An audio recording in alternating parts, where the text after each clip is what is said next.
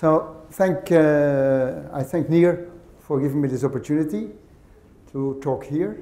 And it's about something that is, at the moment, very far from printable electronics.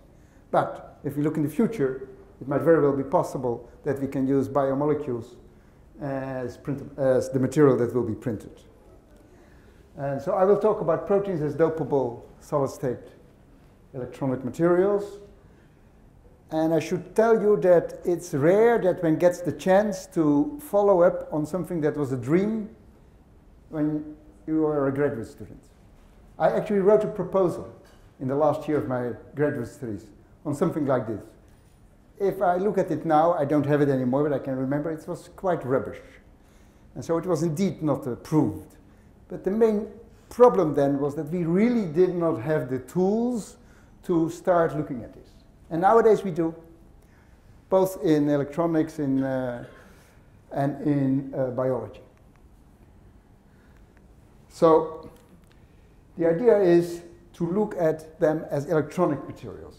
Now you should be aware of the fact that nature does not use electronic transport the way we use it in as far as we know. It has electron transfer, and electron transfer is a critical process in life, but it is always accompanied by ionic transport, and as we shall see, there is a very critical difference between electronic transport, as I measure, and some others, and what happens in nature. And this has not been appreciated. So there is this process of electron transfer, and it should be, as I'll try to show to you in the next 20 minutes or so, distinguished from electron transport. The first observation is that proteins can survive partial dehydration. They can work very well outside water, as long as you do not take away the structural water that allows them to keep their natural conformation. Naturally, if you take them out of water, they cannot do those processes where water provides some of the other components. But other things like photoactivity or redox activity, they will do. So I'll show that proteins are quite efficient solid-state transport media. And on this plot, a semi-log plot, this is the current density normalized to an area of a square nanometer. A molecular length in angstrom. Macroscopic measurements of saturated molecules. And they're all done in a very similar way, the measurements. I won't go into that at the moment. Then these are measurements on conjugated molecules. They're here. And here are proteins. I will talk about these proteins. And you see the data are pretty close to those of conjugated molecules, which is not the way I would have thought when I started proteins would behave. And then there are these outliers, and we are at the moment investigating if that is really true or not, because they seem to be too good to be true. By the way, those outliers are membrane proteins, and these are not membrane proteins. So yes, they can be good transport media. The cofactor in the protein is central. Proteins are made up of lots of amino acids which are connected by peptide bonds. But there's generally something else that gives them function, and that the biologists call cofactor or prosthetic group.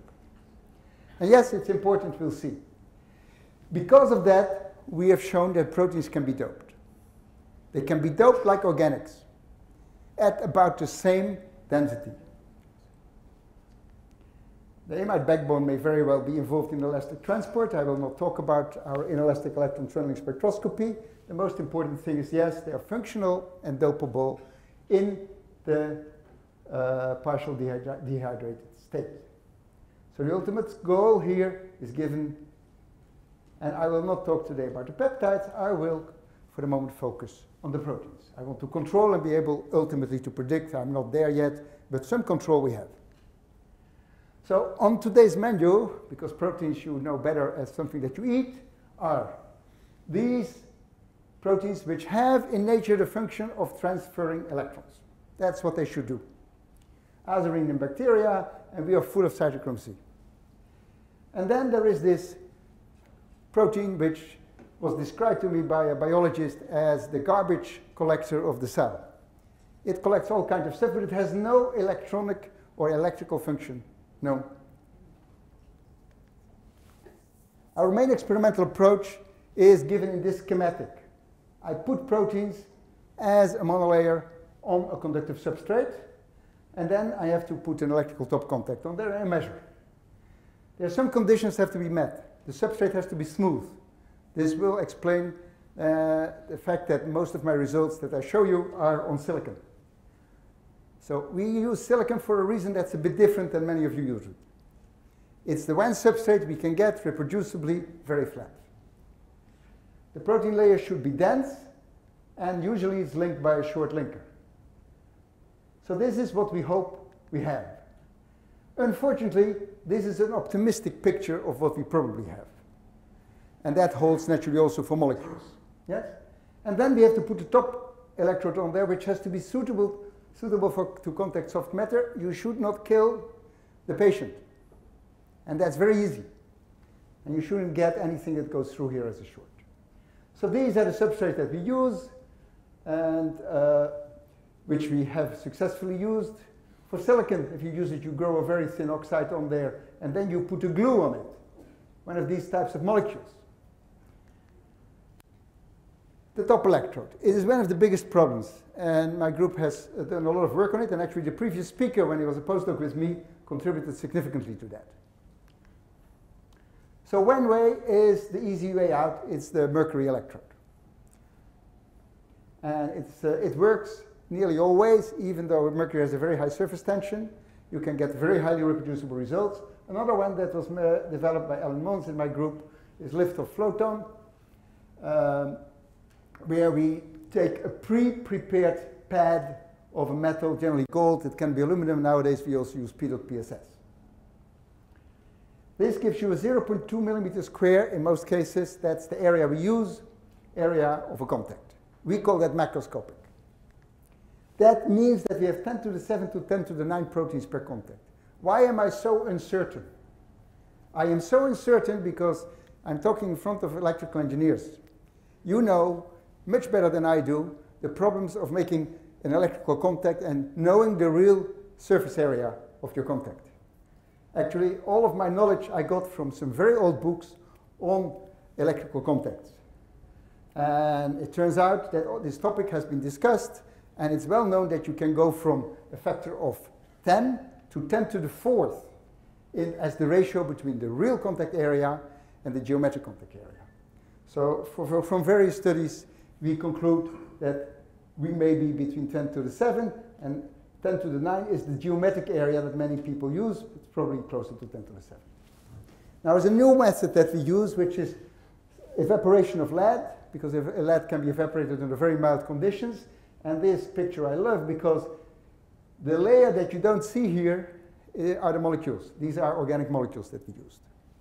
And silicon, lead, and this is another lecture, but lead is now being used by us also. And if we had money for a separate evaporator, we would be using bismuth, which is even better.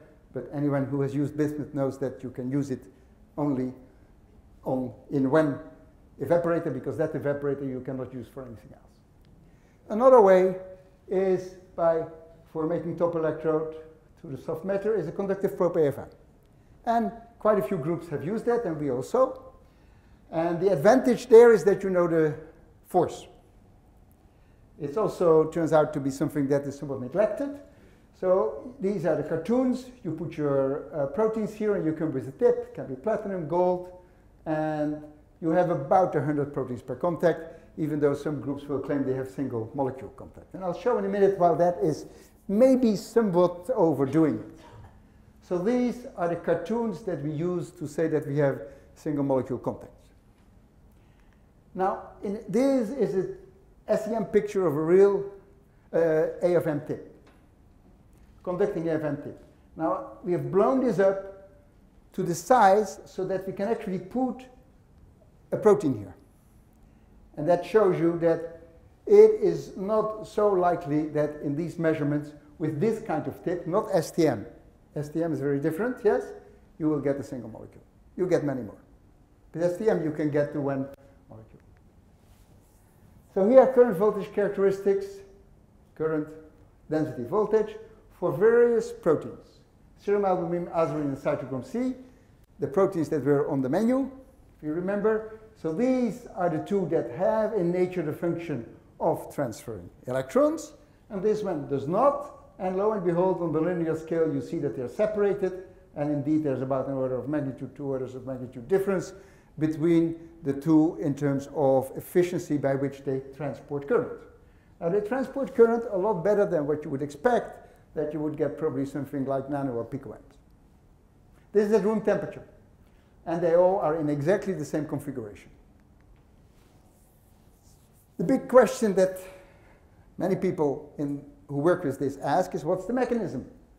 And here we can naturally profit from what people have done in molecular electronics and look at the log conductance versus length. And the schematic is that as long as you're to somewhere around here, you have tunneling, and then beyond that you get hopping. And the tunneling then is supposedly coherent, although we come back to that in a minute. Here, this would be the rate of electron transfer, and it would be dependent on the length that you have to go through, L. And here, hopping, I would have a thermally activated process. So I should be able to distinguish by doing temperature dependence. Now, first, the experimental data from the world of electron transfer, where people take proteins, put them in water, do fancy experiments, generally photo-induced electron transfer, and lo and behold, they get this very nice plot, which then fits with this schematic plot. And there are several plots like that that people have done. So yes, that seems to work. Remember, 2 nanometers, a little bit more than 2 nanometers, and that's where the shift should be from tunneling to hopping. So hopping, thermally activated, tunneling, generally considered superexchange, which means that there is a participation of energy levels below the vacuum level, yes, temperature independent. And then comes in a new thing, 2-step tunneling, which for me is somewhat of a misnomer, but the community of electron transfer loves it. They said, yes, we have 2 steps, and there is such a small activation energy that you cannot measure it. It seems to be very important for the people who work on biological electron transfer. I have a running argument with the gurus that, for me, it seems to me that it's just a matter that we can't go to low enough temperature to see the activation energy. However, the beta values, these decay, length decay parameters that we find are much lower than the ones that are found for natural electron transfer in solution. The decay parameter in molecular electronics tells you something about how good the molecule can actually, how efficient the molecule is in electron transfer. And the lower the value, yes, the more conjugated generally the molecule, or the other way around. So there is already a difference here, and we have to see why. So to study it, I said we'll vary the temperature, and we modify the protein. This is what I meant by doping. We're going to remove the cofactor, which often is a redox factor, at least in the proteins that I'll deal with in this lecture. We can replace that, we can add the cofactor. We can change the binding to the electrode, we can change the orientation of the protein. These are all experimental tools that we have available nowadays because of the development of science and technology. So if we look at the temperature dependence of a protein azurin, and this has been taken down, by the way, to about 10, 15 K, but it's very boring. Straight line. Here I'm looking at the linker, the 6 angstrom linker molecule without the protein. And as I expected, tunneling, because I have temperature independence. Then comes the surprise. Azurin, which is a 3.5 angstrom long, 3.5 nanometer, 35 angstrom long protein, is completely temperature independent. That does not fit with what we teach in molecular electronics. And it doesn't fit sufficiently so that one of the great theoreticians of molecular electronics has become interested in it and is trying to find a way to explain it. Juan Carlos Cuevas. But there's no answer yet. Then there is this point. This point is very interesting. This is at a high temperature. At this point, I cannot go back here. It is an irreversible drop in the efficiency to transfer current. And why is that? Because the protein has denatured. And this is exactly the temperature at which it should denature. Therefore, this experiment, which was not designed to do it, tells me that I had the protein in the right conformation because it denatures at the temperature at which it should denature. It loses the water that if it has, in this case there's no water, but in most proteins there is, the water that keeps the structure together, or some of the weak bonds actually break and the system becomes just a blob of amino acids bound by amide bonds. So the azurin, which has a copper ion here, and that is what gives its redox activity from copper 2 to copper 1. That's how it works in nature. Yes, it's called holoazurin. It means it's intact. I can take the copper out, and then I see a completely different behavior. The system becomes strongly temperature dependent, and then it becomes temperature independent. And all the proteins that we have measured are temperature independent somewhere around this temperature and down.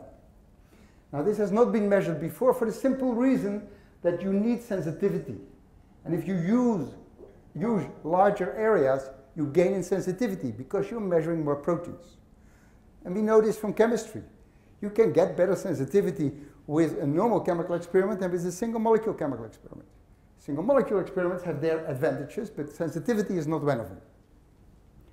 So all proteins become simple media for tunneling transport at low enough temperatures. By the way, again, we have here the denaturation. It's at a slightly different temperature as it should be. Now I can do the following. I can change the copper to nickel or cobalt or zinc. And as you see, when I put zinc in, which is not redox active, I go down more than in anything else. This is already what I'll start calling doping, but we'll go further. So I have some way to start manipulating this integrate protein, because here, because the nickel can go nickel 2,3 and cobalt 2,3, there is a possibility to have redox activity. And the big question is there any redox activity here?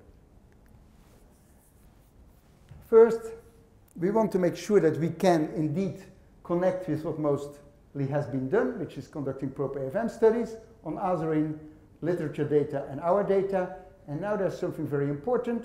You have to be able to know what is the force that you apply. By the way, this is one way of doing it. There's another way of doing it, and they give essentially the same result, which is good news. By the way, this is a linear scale, so these differences are not so bad. I generally try with proteins not to go beyond 1 volt and below -1 volt because of stability issues. Although in the experiments that it was done, ±2 volt might be right. However, the closer I can stay to 0 volt, the easier it will be for theory to try to fit the data, because generally the theoretical models are equilibrium models, or close to equilibrium. Now we can do temperature dependence to see if what we got, this strange in the temperature independent behavior, was an artifact or not. Naturally, I cannot do our temperature dependence down to 10K. Actually, doing temperature dependence is not so easy. At least in our system, we managed to do it over this temperature range, and this for us is temperature independence. If I do it with apoazurin, which has a strong temperature dependence, lo and behold, I see a temperature dependence, and furthermore, here we see the denaturation. So everything seems to be okay if I go from the macroscopic to the nanoscopic. The macroscopic data are valid. We have at least passed the test of that the results, one type of results can be reproduced. Now we can also here do something that is force dependence. And we did that because we wanted to know if the force has an effect that might make the data somewhat artifactual. So for apoazurin, what you see is that the temperature dependence remains. Everything is normal because as I increase the force, the distance over which the electron has to be transported becomes smaller and smaller, and therefore my currents will go up. And this is easily seen here. However, for the natural azurine, these are the results we got with 6 nanonewton. As you go up in force, you change the mechanism. Now this is a very important lesson, because AFM is a very popular technique to do these experiments. However, some experiments are done at 40 nanonewton, 50 nanonewton. Why? Because you want to get current, you want to measure something. At these high forces, you have no idea what you're measuring. However, at the lowest current, because why did we not go below 6 nanonewton? Because you need a certain signal to noise to make your results reliable, and that you get at 6 nanonewton. By the way, the real force is higher because there's an adhesion force of another 5 nanonewton, so the total force is about 10 to 11 nanonewton. Now we go to our next player, cytochrome C. And cytochrome C, when we bind it electrostatically, gives a very different transport mechanism. It's much more like the protein we saw before without the copper. Cytochrome C has a heme group, a porphyrin with an iron. So now let's go back here for a minute, because I forgot to tell you something. This is azurine, and there's this little tail. The little tail of azurine is a cysteine. For those of you who don't know, cysteine has an SH group, sulfur H. SH can easily bind to gold or to another S group. So it's a way to covalently bind my protein to the substrate. And that's what's done with azurine. That's also why it's so popular. Cytochrome C, no such luck. So what we did, we electrostatically physisorbed it on the surface, and that's what we got.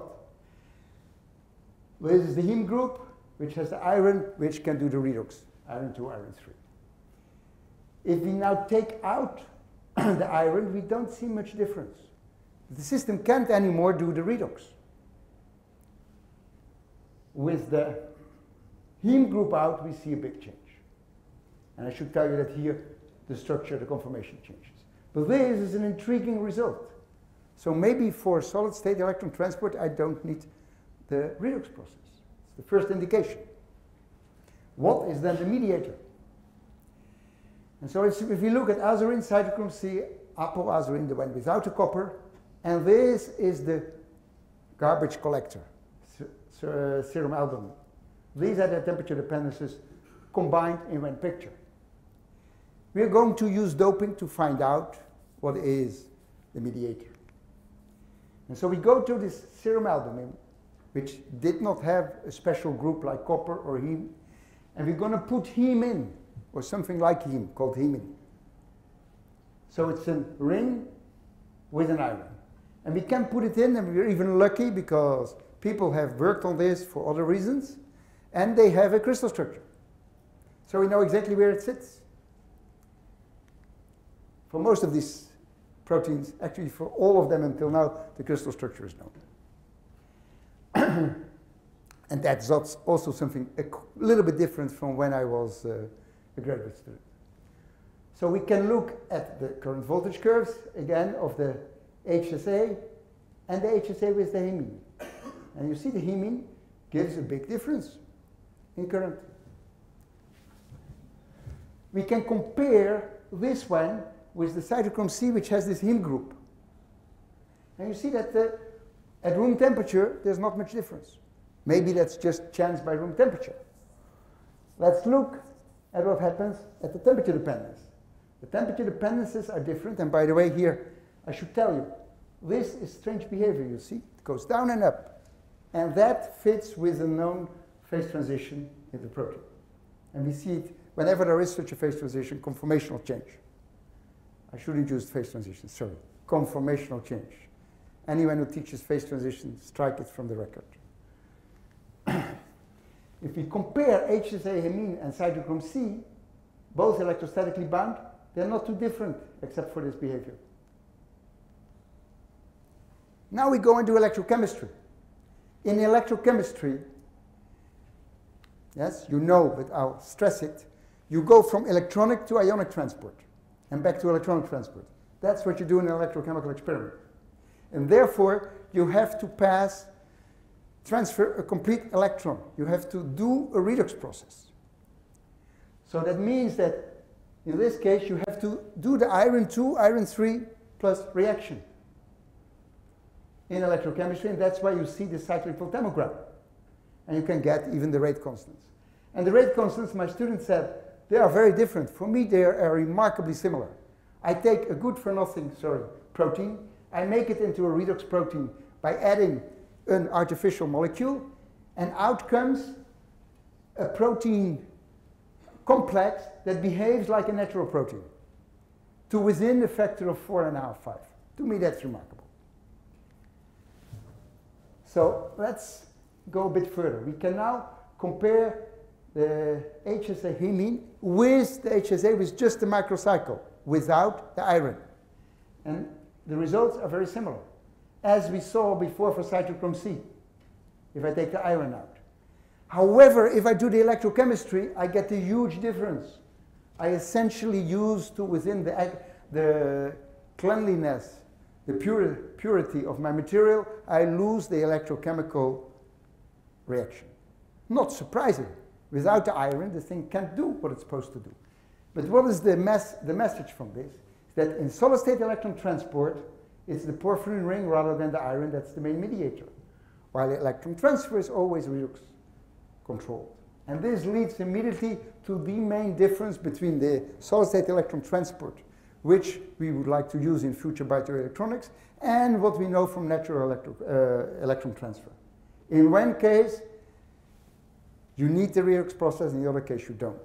And by the way, this is very smart, although I do not want to put myself in the place of the creator. But if it weren't like that, we'd all be dead, because these proteins are too good conductors. They are too good electron conductors. Nature decided very smartly that it needs control. In this way, nature is a control freak. And the control it gets by insisting on a redox process, because from the electronic, it goes to the ionic, and then back to the electronic, for example, in the electron transport chain in photosynthesis. So what is it good for? I don't know, but I'm very excited about this new insight, as you can maybe see. So you can dope serum albumin with other things like retinoate, and we've done that. We can put 1, 2, 3, 4 in. Especially at 3 and 4, you get a huge jump in electron transport efficiency. And you also get continuous decrease in the activation energy of the thermally activated parts. So something's happening there. All that we know, because we don't have crystal structures here, is that this is one of the few proteins that conducts more efficiently than azurin, although it's much bigger. And for a molecular electronician, this would seem to be obvious, because you put many way stations in on the way, which are nice conjugated molecules that can help you to decrease the activation energy. Then there's also, at the end, the importance of the contact to the electrodes and the orientation. So I can compare electrostatic versus covalent binding. And you see a huge difference. So you can get control by covalently binding. And this we did with mutants, which we got from colleagues in Moscow. And we can put the covalent binder at different spots of this molecule. And we get different results, depending, in this case, on the orientation of the heme ring with respect to the electrons. So the conclusions are that proteins can definitely serve as solid-state electron transport media. And that the mechanisms that we see can, for the moment, be explained by hopping and tunneling, although we have this big question, why are they so efficient? What is there that seems to give them this extra boost in efficiency that we wouldn't expect? Yes? Then they can also be doped. And this we get from comparing the conduction through modified proteins. This we got from temperature-dependent conduction. And both the type of the contact and the orientation are important. And furthermore, the electron transport studies that we do can teach us about natural electron transfer, and we can learn from that, as long as we keep in mind that there are very significant differences. And only ETP naturally is relevant to the bioelectronics of solid-state bioelectronics, if there ever will be one. And I'll show you here the differences. These are numbers that show you that proteins can actually cover a nice range of transport efficiency. These are the people that I did the work with in my group. I work with Moody Chavez and Israel Pecht.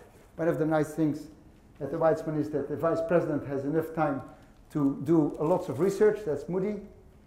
And Israel is a card-carrying electron transfer protein specialist. Nadav Undolsky now at Imperial College. Deborah decided to become a teacher. Wenji is in Shenzhen and Hong Kong. And Lior is trying to finish his PhD. And the acknowledgements to who gave money. And thank you for listening.